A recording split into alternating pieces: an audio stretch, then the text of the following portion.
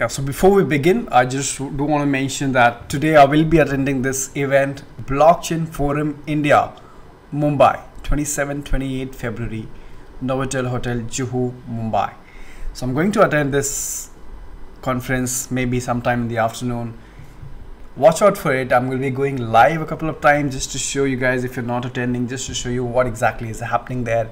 It's a blockchain conference, a lot of speakers, different ICOs are also coming up. So it'll be exciting to meet so many people out there and understand where this cryptocurrency space is. So make sure you hit that bell icon and subscribe if you're new to this channel. There are a couple of news that I want to cover. The first one is, of course, the mobile payment app Circle acquires crypto exchange Poloniex. Poloniex is one of the oldest cryptocurrency exchange. I still remember it was the only cryptocurrency exchange that used to exist when you had to buy altcoins, and there was no other. So Poloniex is being acquired by the Circle Pay, which is funded by Goldman Sachs. We'll talk about that. We also will talk about the payment race. So Amelie is participating in the Money 2020 Asia race. Now, what exactly race is all about? Basically, this race is all about you have to survive the race on one payment method. So let's say, for example, if you choose cash, if you want to travel from Singapore to Bangkok or wherever, to whichever country, you cannot use more than one payment method. So if you choose cash, you have to use cash. If you choose Bitcoin, you have to use only Bitcoin. And one such race is happening in the month of March. Amelie is a participant. We will talk about that. And she's going to use Bitcoin, which is like exciting once again. There's this guy who says that cryptocurrencies and Bitcoin is a gamble. And then he also teaches people how not to pay for anything. I'm not sure whether he's talking about the fiat money to be gamble or cryptocurrency to be gamble. And one of the questions that I usually get from people is that what happens to your cryptocurrencies when we die? Because we own the private keys, and what if we die and there's no one else who knows the private? There is an ICO happening for that as well. Weird. There is an ICO for everything. Let's go ahead and get started. Welcome back to Crypto Conversation. My name is Shiv. This channel we talk about cryptocurrencies, Bitcoin, blockchain. If you're in this channel, make sure to subscribe. This is not a financial or investment advice, just my personal opinion. Let's go ahead and get started. So, the breaking news: the Poloniex is one of the oldest cryptocurrency exchange. So if you were trading in sometime in 15 or 16, you would know about Poloniex. Poloniex has been sold out to App Circle for $400 million. And when I was digging into it, the Goldman Sachs is the one which has actually owns Circle, has funded these three companies. Circle Pay for fiat transfer, Circle Trade as a liquidity provider for cryptocurrencies, and upcoming Circle Invest, an app that will allow retail customers to invest into crypto market. Okay, so this is what it says. The Poloniex exchange offers trades in 68 different coins and is currently the 14th largest cryptocurrency exchange by 24-hour volume in the coin market cap, trading a total of almost 140 million today. One of the significant news that I see here is that now, since Binance has been ruling big time, Binance is right now the #1 cryptocurrency exchange. Will this takeover by the Goldman Sachs company will put Poloniex on the #1 position? That we will still have to see. But that's quite possible that all the cryptocurrency exchange have a good competition right now, because now Poloniex is backed by a very, very strong traditional company. So we'll have to see what happens.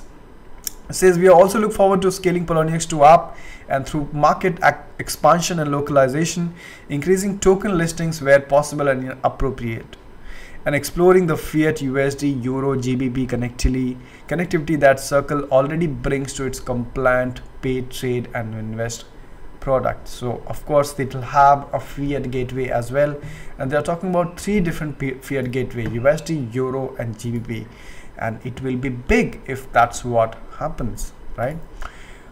This is what the Circle Pay is all about. It says no fee, no markup, nothing to hide. Travel between dollar, euro, pounds, for more coming soon.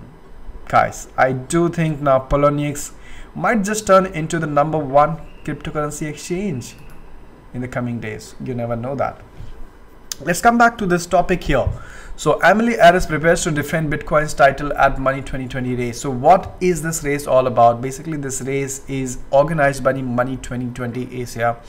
What it means is that the participant, whoever is a participant, has to travel from point A to point B, choosing just one payment method. Now, so if you talk about this one, it says Emily Harris will look to defend Bitcoin's crown in the upcoming Money 2020 Asia payment race. So she has already won one race in the month of September, October, I don't remember, but I was updated on this race which was happening, which is fascinating, when you're supposed to live on just one one payment method, and ultimately eventually she was the winner. So it goes to show that there are enough people who are accepting Bitcoin as a payment method, right? Today you think about living on Bitcoin for about a month or so, it's going to be difficult, right? Unless and until you have support from the community. And it goes for the same for cash also, it goes for same for the card also. So a couple of participants that you have here, it says that in which Mrs. Harris will attempt to cross Asia solely using BTC. The 5-day race is scheduled to commence in Hong Kong on 10th of March, during which Mrs. Harris will exclusively transact only in Bitcoin before arriving at the Money 2020 Asia conference in Singapore. She says, my experience from previous payment race showed me firsthand that acceptance at a merchant level is not what I can rely on to win. Instead, I will be using Bitcoin for what it was originally designed for, which is a peer-to-peer currency, because not many merchants are accepting Bitcoin as a payment method. Using the power and enthusiasm of crypto community, I am determined to win the race. Let's support her, guys. You can actually do a video and put it on your Twitter account and put it as hashtag Bitcoin, and that way you'll be able to you'll be showing your support for this race, wherein you are saying that you are supporting Bitcoin as a payment method. So some of the payment method that they are going to participate, they will be competitor as there will be one cash, there will be a card, there will be gold. Let's over here it's mentioned. So the race will see Mrs. Harris go ahead to head with competitors representing gold. So there is one person who will be only traveling with gold, there one person only traveling with cash, one person only traveling with only cards, and only one person only traveling mobile payments, and the last one Emily traveling with Bitcoin. Whom do you choose to support? Let me know in the comment box below. You can also go ahead and tweet with hashtag Bitcoin. Now this guy Matthew Leske says cryptocurrencies are a gamble and a scam. Of course, this is an old guy. He says the US author who have made himself a name in the 90s writing books on how to get free money from the United States government claimed that cryptocurrencies are a scam and Bitcoin is a gamble. Talking to CNET, are you serious right now? Are you serious? Are you saying cryptocurrencies are a scam? And you look at what, so I was actually looking at his YouTube channel, right? So this guy also has a YouTube channel, Lesko, who runs his own website, YouTube channel, and various podcasts. Let's have a look at the website. Says that many people are interested in blockchain and cryptocurrency, but he recommended these people to stay away from digital currency unless they have money to lose. The free money guy elaborated, you are playing with sharks right now. This is beginning of something and no one knows it's here.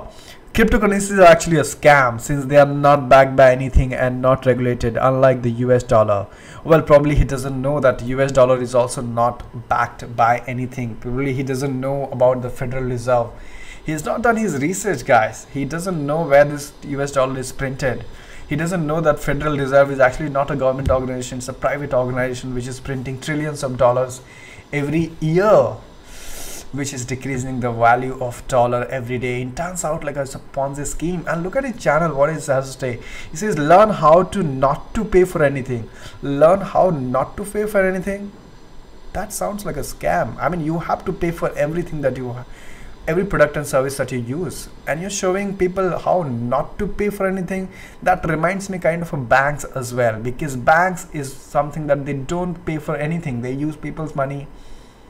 So you're right, I know where you're coming from. You cannot do that with cryptocurrencies. This is something that you cannot teach in cryptocurrency. You have to pay for everything, my friend. So you're talking about the fiat money. That is a scam. I got your point, man. Wow. So this is the last one. It says, what happens to your cryptocurrency asset when you die? Safe haven as an answer. A lot of people do question that. What happens to my money? Because cryptocurrencies, you have a private key, you have a public key. You can access, nobody can else access. And what happens if you die? This is the question that I've heard from so many people. And you know what? Somebody was hearing to these questions and came up with a nice CEO for this called Safe Haven. Now, I'm not going to go ahead and deep into it, what exactly Safe Haven is, what are they trying to do. But the point I'm trying to make is there is a ICO for every idea there. So there are ideas, no solutions yet, guys. So this is if you have a beautiful idea, you can just put it on the paper and you can do an ICO. Whether you will be able to execute that idea, nobody really questions. So this is an ICO which they are going to have from 24th of February, which basically talks about how to be safe in cryptocurrencies even when you die. What do you have to say about that? I mean, it is as simple as sharing your private keys with one of the loved ones, right? Isn't it? But anyway, leave your opinion in the comment box below. What do you think about the Safe Haven ICO? And definitely check out, make sure you hit that bell icon so that when I go live in the conference, I will try and speak to as many people as I can, try to show you what exactly is happening around there. And yeah, stay updated. Thank you so much for watching, guys. Hit the like button if you like the button. If you like the content, subscribe if you're new, and I'll see you in my next video.